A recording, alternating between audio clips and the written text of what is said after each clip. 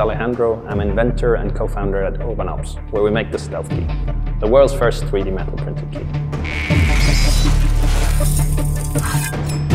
3D printing at the beginning has been used mostly for prototypes, big companies making tests with certain parts.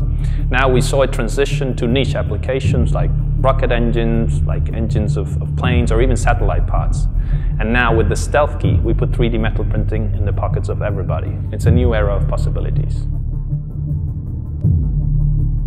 It's thanks to 3D metal printing that you can make the Stealth Key today. Because all this complexity it has inside, it would be close to impossible to make by traditional manufacturing.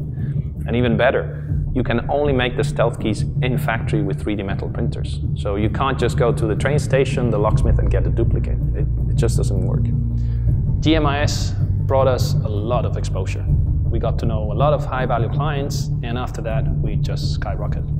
We heard about GMIS through a team member. There was an application for SMEs, and despite we realized we were past the deadline, GMIS saw something in us. They saw our products and took us in for the GMIS event.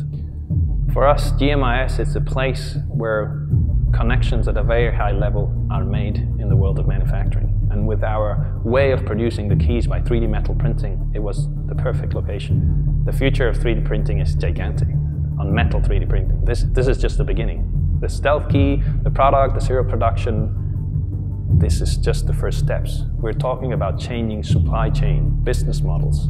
It's a new era.